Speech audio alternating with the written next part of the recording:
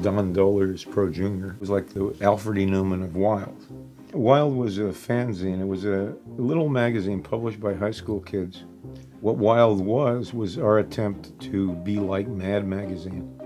But it's this weird character. It has this Dagwood hair coming out of the side of his head, like in the comic strip Blondie. Then he has a flat top. And then his eyeballs, the whites are black and the blacks of the eye are white. And I don't know what that means. But years later, that was in like 1960, 61, 62. And years later, Art Spiegelman and I were in Hotel Earl in New York doing probably Wacky Packages or some Topps bubblegum card series. Art lived there and he worked for Topps, and I was in town working for Topps, and we had to do this really fast, and they got us a hotel room. And when we finished doing the Topps stuff, we were doing also comic strips for the East Village Other, the underground paper. Out of nostalgia, we decided to revive ProJunior, and for some crazy reason, we put him in a jungle suit.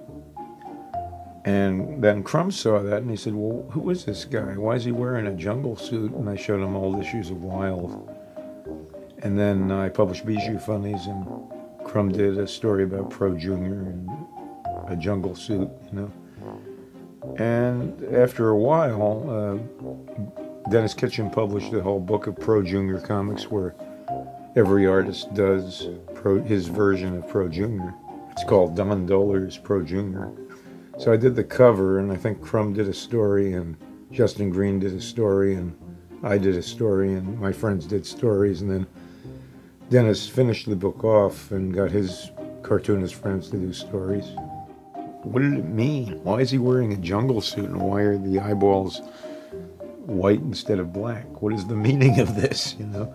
I read a critique of ProJunior that what it means is he's a proletarian son of working class parents, and that's what ProJunior means. But, you know, all I thought it meant was he was an amateur cartoonist who wanted to grow up to be a professional cartoonist.